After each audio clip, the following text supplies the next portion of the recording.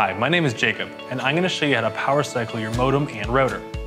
If you're having connection problems, doing a power cycle is a good place to start.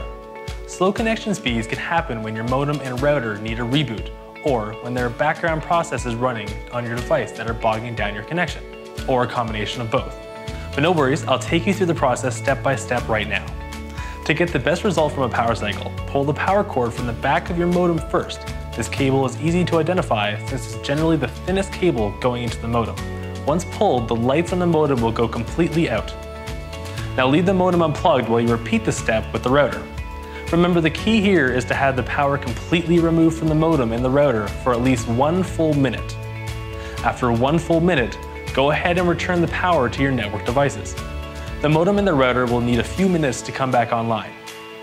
Cutting the power to the modem for a full minute and then plugging it back in forces the modem to renegotiate with both the outside network and your internal network, so this takes a bit of time.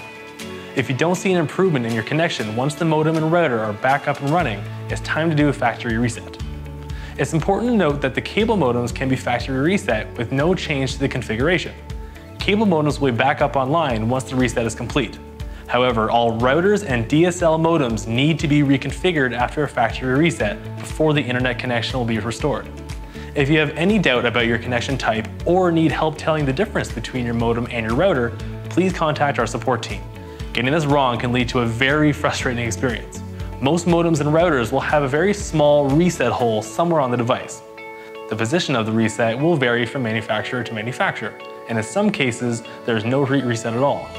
Again, give our support team a call if you're unsure during this step. You'll need something with a tiny point, like a straightened paperclip, toothpick, or a safety pin to reset most devices. We even had success with a customer using the back of an earring. We strongly recommend you don't use a pencil for this step. Press in on the reset button. You want to do this while the power is still connected to the device. Generally speaking, hold the reset somewhere between 5 and 15 seconds. Now repeat the reset process on your router, and that's it.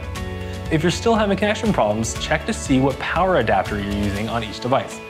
Although the same adapter may fit in both your modem and router, they aren't the same, and mixing them up could cause connection problems. Remember, if you're having issues with your internet connection, don't hesitate to call us or visit Start.ca to send us an email. Thank you for watching. Check out our other videos, subscribe, and keep up with the latest from Start.ca.